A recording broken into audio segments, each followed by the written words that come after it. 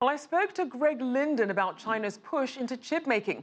He co-authored a book about the global semiconductor industry and is a research associate at the Institute for Business Innovation at UC Berkeley's Haas School of Business.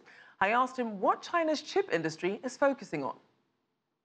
2014, the government said that it was going to release as much as $160 billion over 10 years to build, to invest in the industry. They didn't specify exactly, but there's currently more than about a dozen semiconductor factories that are under construction. Each of those factories costs billions, often it can cost as much as $30 billion to build an advanced semiconductor factory. The factories are called fabs. And now the government is saying, well, we may not be able to deliver on all the promises we made in 2014, but we will continue forward and we'll shift more towards design, which I think is a very sensible change, because semiconductor design is a big discipline in itself, and that's where a lot of profits are. Qualcomm, for example, is a design-only firm. They do not own factories, and yet they're one of the largest semiconductor firms in the world. And it's not just the funding that we've seen China focus on. We've also seen that it's made semiconductor chips one of the 10 key sectors in its Made in China 2025 strategy, this strategy to really upgrade the entire economy when it comes to tech and its manufacturing sectors. So just how integral is domestic chip development to China's economy, do you think, going forward? Well, I think China should and will have advanced semiconductor technology on hand. The question is how they should go about it. I think this is a case, particularly with regard to the factories, the fabs, where more is less. And analysts are predicting that a lot of the fabs will never actually get built and operate. But even if enough of them are built, they're offering to build these factories at a level that would drive the world into global oversupply in some of the semiconductor markets, and that would crash the price, and that would make the factories uneconomical to continue investing in. China aims to have domestic companies supply 40% of the chips used in China. What's your take on that goal? I think that goal is a bit overambitious, but they may well get there eventually.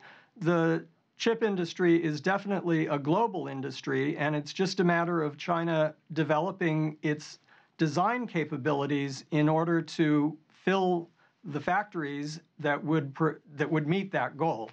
But I think that it's a longer-term goal, 20 or 30 years out. I don't think it's going to happen as fast as 2025.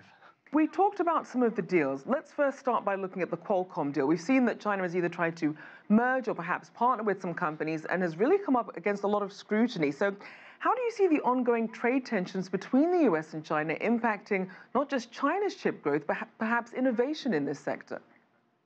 Well, I think to some extent the trade balance is a misleading number, and China likes to talk about the $200 billion of chips that it imports, but of course a lot of those get re-exported.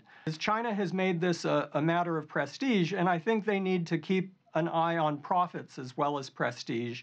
And for the US, I think that they're sensible to respond when China's government is funding efforts to acquire firms. If private firms are trying to do mergers and acquisitions, that raises one set of issues about antitrust and competition. But when a country that has said that it wants to dominate the global semiconductor industry sends a lot of money in through various vehicles like Tsinghua Unigroup and says, we want to acquire your star firms, I think that the U.S. has every right to say, whoa, this is your government coming in to do this, and our government has something to say about this, because there are national security implications for semiconductor technology at the very high end.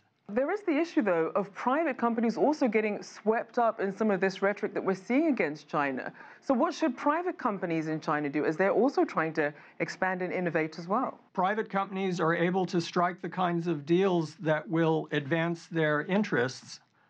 They're able to collaborate with the leading manufacturers around the world And there are some limits on technology imports, and that's where China has to be able to develop its own technology to compete.